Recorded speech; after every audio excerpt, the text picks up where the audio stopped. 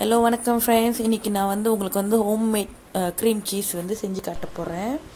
அது எப்படி செய்யலான்னு நான் உங்களுக்கு சொல்கிறேன். 1 லிட்டர் வந்து நான் பசும்பால் எடுத்திருக்கேன்.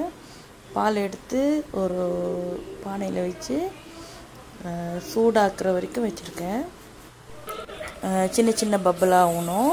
ஆனால் வந்து நல்லா கொதிக்க விடக்கூடாது. அனல் வந்து குறைவா வச்சு கிண்டி விட்டு லேசாக சூடாகணும். சூடானோடனே 3 ஸ்பூன் வினிகர் எடுத்துக்கோங்க. அப்பப்போ கிண்டி விட்டுக்கிட்டிங்கன்னா அது வந்து அடி பிடிக்காமல் இருக்கும். பால் அப்பப்போ கிண்டி விட்டுக்கோங்க. அனல் வந்து குறைவாக தான் இருக்கணும். நம்மளோட வினிகர் வந்து நம்ம அந்த 3 ஸ்பூன் வினிகர் வந்து ஒரே டைமில் வந்து ஊற்றக்கூடாது. ஒரு நிமிஷத்துக்கு 1 நிமிஷமாக 1 டேபிள் ஸ்பூன் வினிகர் போட்டு கிண்டி விட்டணும். இப்போது ஒரு வாட்டி போட்டாச்சு. அப்புறம் இன்னும் 1 நிமிஷம் கழித்து திருப்பி 1 ஸ்பூன் வினிகரை போடணும். அப்பப்போ கிண்டி விட்டுக்கோங்க. திருப்பி 1 நிமிஷம் ஆச்சு. இன்னொரு டேபிள் ஸ்பூன் ஊற்றிட்டு திருப்பி கிண்டி விடுங்க. அனல் வந்து உங்களுக்கு மெதுவாக தான் இருக்கணும். ரொம்ப வேகமாக வச்சிடாதீங்க.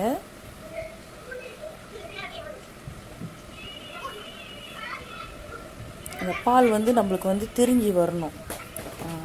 இன்னும் கிண்டி விட்டுட்டு இன்னும் 1 நிமிஷம் கழித்து இன்னொரு டேபிள் ஸ்பூன் வினிகரை வந்து மிக்ஸ் பண்ணிடுங்க. கடைசி டேபிள் ஸ்பூன் நல்லா கிண்டிட்டு கடைசி டேபிள் ஸ்பூன் ஊற்றிட்டு நல்லா கிண்டி விட்டிங்கன்னா அந்த பால் வந்து அனல் வந்து மெதுவாக வச்சு நல்லா திரிஞ்சு வரும்.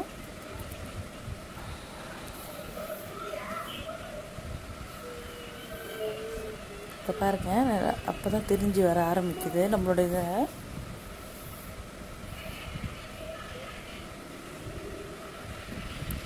நல்லா ஒரு 5 நிமிஷம் மெதுவான சூட்டில் நீங்கள் வச்சிங்கனாக்கா வினிகர் ஊற்றி அந்த பால் திரிஞ்சு வரும். அது திரிஞ்சு வந்துருச்சு. இப்போ வந்து நம்மளுக்கு வந்து இந்த பாலையும் தண்ணியும் வந்து பிரிக்கணும். நம்ம ஒரு துணி வடிகட்டு, துணியாக இருந்தாலும் பரவாயில்ல, செல்லடை வந்து ஓட்டை இல்லாத செல்லடையாக இருந்தாலும் பரவாயில்ல, எடுத்து கொஞ்சம் நேரம் விட்டுட்டு அடுப்பு அடித்து கொஞ்சம் நேரம் விட்டுட்டு அந்த இதை எடுத்து அந்த துணி வடிகட்டில் வந்து ஊற்றணும். ஊற்றி அந்த தண்ணியும் பாலையும் நம்ம பிரிக்கணும். ரெடி ஆயிடுச்சு. இப்போ நம்ம வந்து வடிகட்டலாம். அதுக்கு வந்து துணியாக இருந்தால் ரொம்ப நல்லது. வடிகட்டு இந்த மாதிரி ஊற்றி அந்த தண்ணியும் அந்த சீஸும் தனியாக வரும்.